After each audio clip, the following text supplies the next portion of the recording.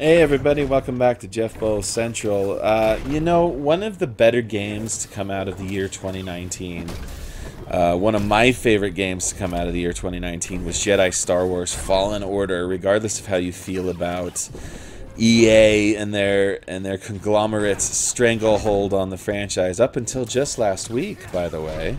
That has now changed significantly. This was the best game that they made with the license. I think we can all pretty much agree on that because your other choice is basically Battlefront and Battlefront 2, and no one's going to pick that over this.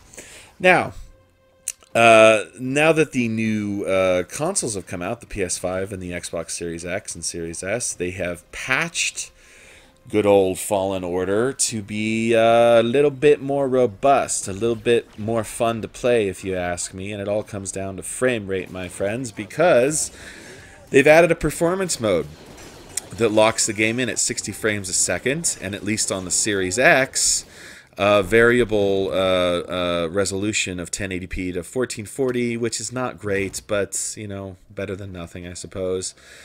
I played this game originally on the Xbox One X. This is some of my original footage from back then, and I loved every single second of this game. This was kind of a dream come true because I grew up on the old Jedi games, the old Jedi Knight games,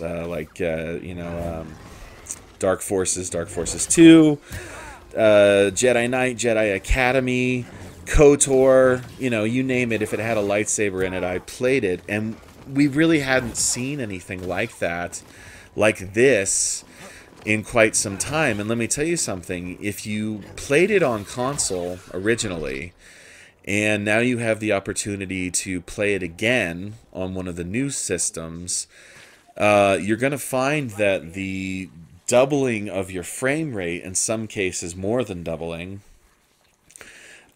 really does improve your play, man. It really does make it more fluid and make it faster.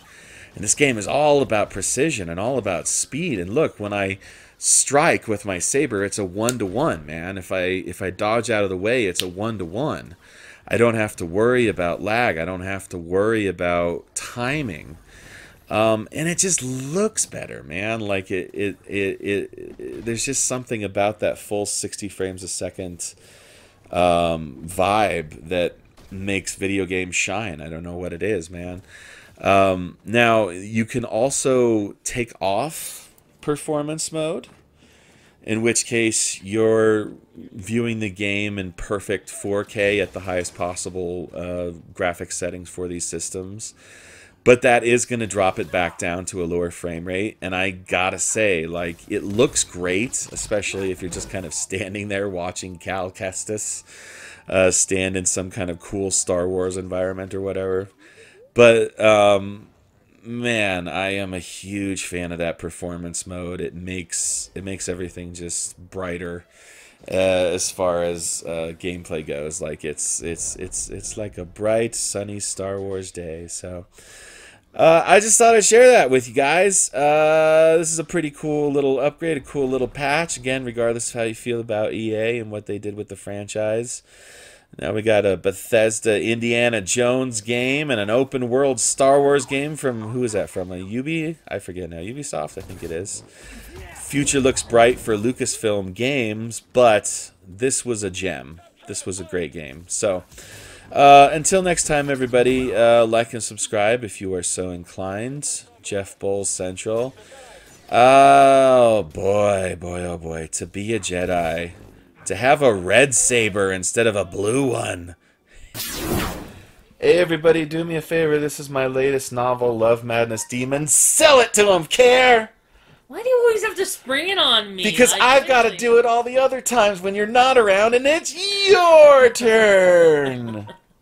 It's a really good book. It's about demons, and it's kind of like a wonky, horrific romance, if you think about it. Yeah. Yeah. Yeah, because... That's right, English.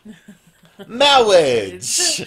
Marriage is what brings us together today. Marriage, that blessed arrangement.